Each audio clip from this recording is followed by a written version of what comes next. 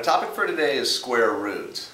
So as you can see here, we've got a few different problems where you have to find the square root of a number or a variable. Now the square root of 16, you probably already know that the answer to that's 4, but here's where it comes from, and this is a little idea that you can use to help you figure out other square roots too. 16 is the same as 4 times 4. So think about it like this. The 4 and the 4 here, these are twin brothers, and they're inside prison. The prison is the radical sign or the square root sign. So they get an idea that they're going to break out. Except what happens during the breakout is one of them gets out and the other one gets killed. So one of the brothers gets out of there, the other one doesn't make it, so you're only left with 1. So the answer is 4. So that's kind of goofy, but you can use that anytime you're thinking about square roots.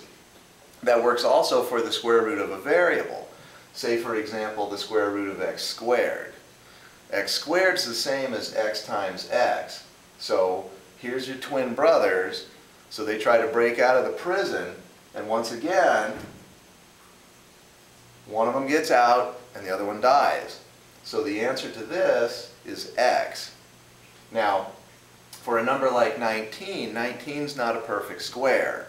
So you can't break 19 down into the twin brothers. That just won't work. So the only way to do a problem like 19, if you want to get an approximate answer, is you figure that out on a calculator. So that's about 4.36.